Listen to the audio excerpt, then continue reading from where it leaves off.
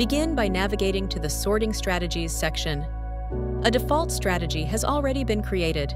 You can simply create a new strategy or customize the default one.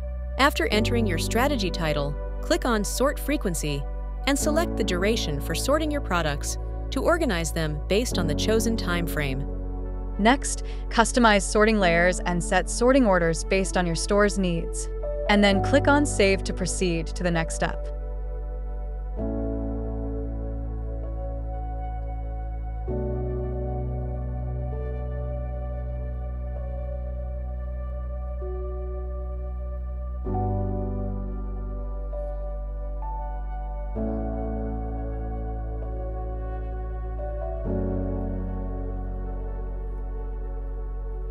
After finalizing sorting strategies, go to Sorting Collections and assign a preferred strategy to your collections.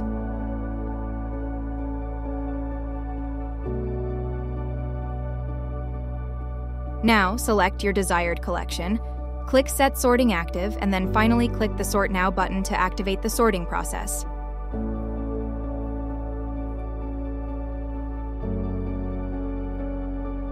That's it. Your products are now sorted.